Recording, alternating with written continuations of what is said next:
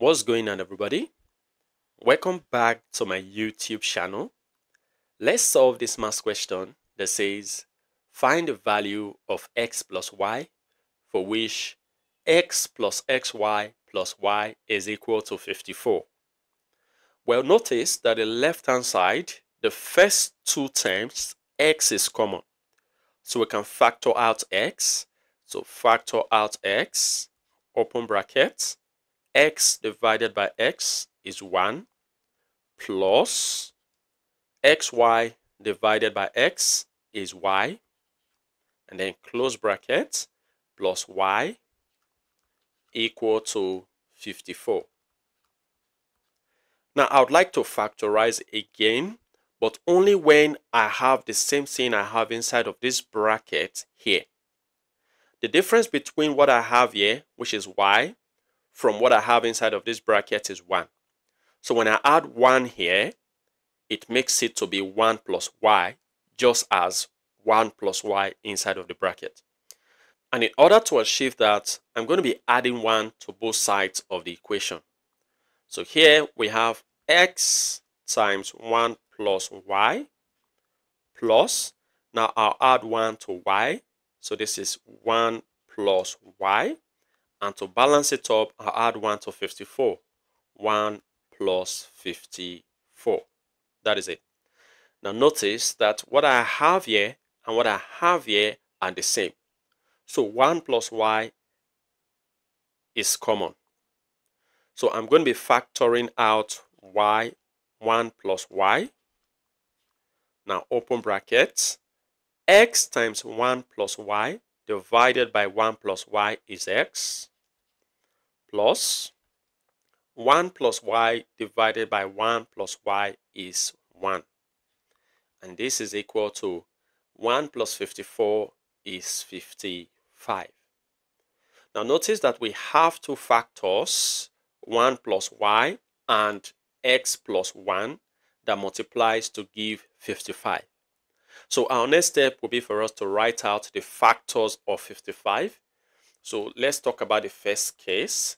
The factors of 55 are, we have 55 times 1. Let's see another case. So let's call this case 2. When we multiply 5 times 11, we also have 55. So we're going to be solving these cases one after the other. So for the first case, we say this factor, which is 1 plus y, represents this factor 55. And we say this other factor, which is x plus 1, represents this other factor 1. And to get the value of y, I just have to move 1 to the right hand side so that we have y. Let me write it here. Y to be equal to 55. And as 1 crosses to the right, it becomes minus 1. So this becomes 55 minus 1 is 54. So making the value of y to be 54. Now here, I still have to move 1 to the right hand side so that we have x to be equal to 1. And as 1 crosses to the right, it becomes minus 1. So 1 minus 1 is 0, making the value of x to be 0. Well, arguably, 0 is not a natural number unless categorically stated. So we're going to be rejecting this. Now, let's move on to our second case.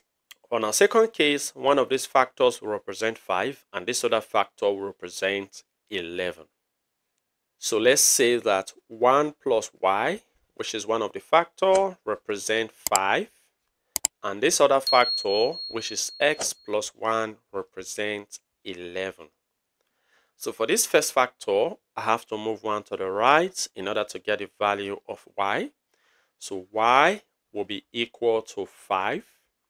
And as 1 crosses to the right, it becomes minus 1. So 5 minus 1 is 4, making the value of y to be 4. Now to get the value of x, I will have to move 1 to the right hand side. So making x to be equal to 11. And as 1 crosses to the right, it becomes minus 1. So this becomes 11 minus 1 is 10. Now, according to our original equation, which is x plus xy plus y equal to 54, we notice that the original equation is symmetric, which means if I swap the position of x and y, the equation will still be the same. So that means our value for x and y that we've got are x is 10, y will be 4, and x can also be 4, y can be 10. So it doesn't matter which position. What does the question ask us to find? The question said, find the value of x plus y. So this is equal to x is 10 plus y is 4, which is equal to 14. And even if you have to swap that x is 4, y is 10, we still have the same 14. So this is our final answer. Well, feel free to share your ideas in the comment section below. And if you enjoyed this video and have learned something from this video, go ahead and give this video a thumbs up. Subscribe if you haven't. Turn on the notification bell so you don't miss my upcoming videos. And like I always say, until next time, take care.